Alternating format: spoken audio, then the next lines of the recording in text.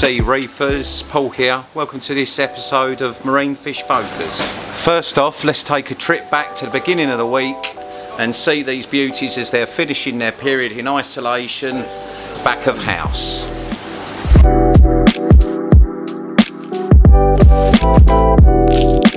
This is our collection of beautiful, extremely rare yellow Scopaz tangs making it out of isolation today.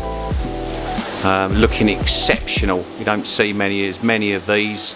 I've probably only ever handled a few in my career, and we've been extremely lucky because we have got multiples, which is a very rare thing to see.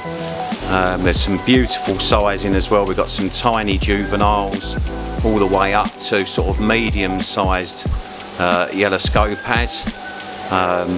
They are incredibly beautiful when young, often seen with a blue halo around all the edges of the fins.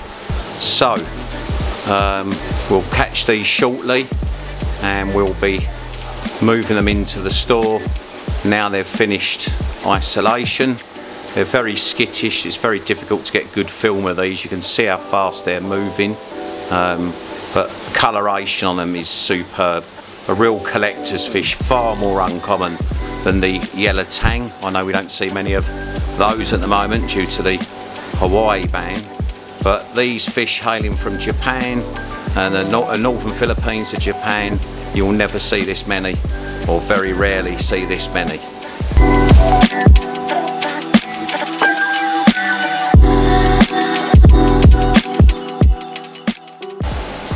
Okay, so all the tangs were now caught and they're now moved from Unit 4 into Unit 6 from isolation into our main sow system.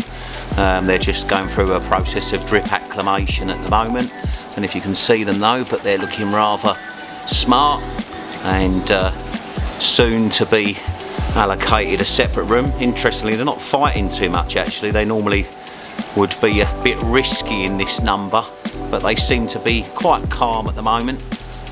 So looking good. Okay, well, yellow Scopaz are now in their new temporary homes, separating well, getting on with their tank mates, really nice. They're starting to colour up a little bit more. Like I said previously in a video, they will lose a little bit of colour initially, but they'll really start to shine probably over the next few days.